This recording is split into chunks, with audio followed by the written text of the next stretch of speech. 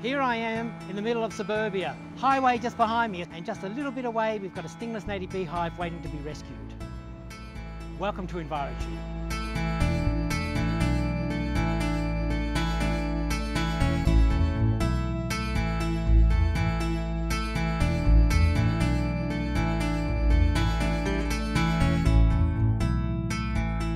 What we're going to do is recreate this hive, like reconstitute it. Yeah.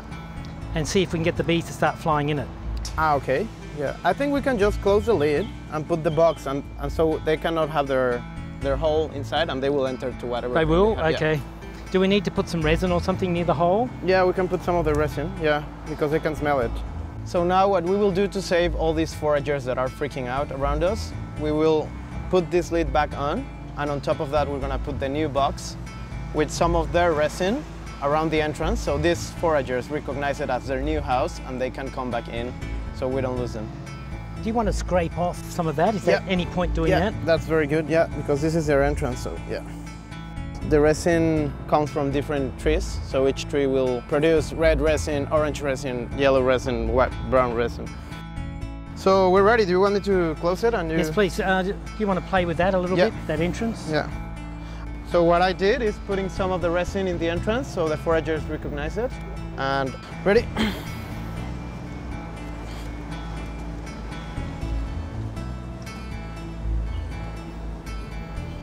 Yes, perfect. That's the entrance hole. So they don't enter in their old entrance, but they enter in the new entrance. So we're going to put that right there. We're going to put that right there.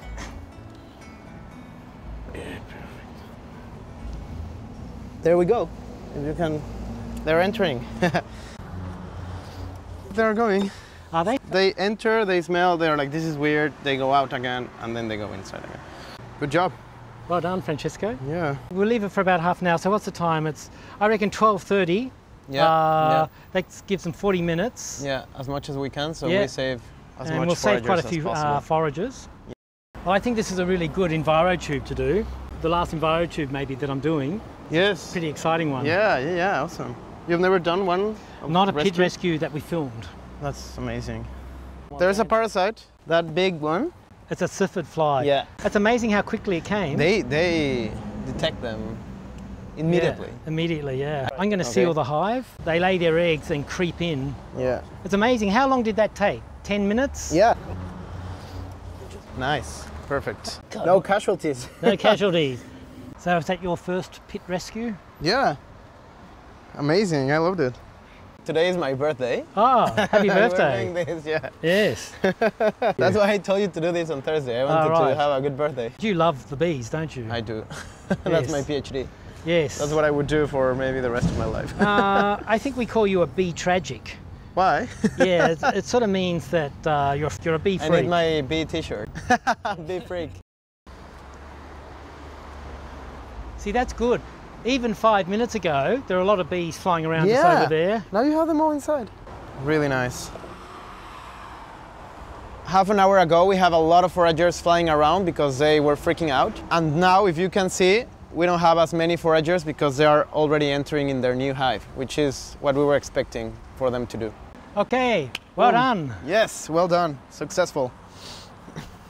So, what an Envirotube.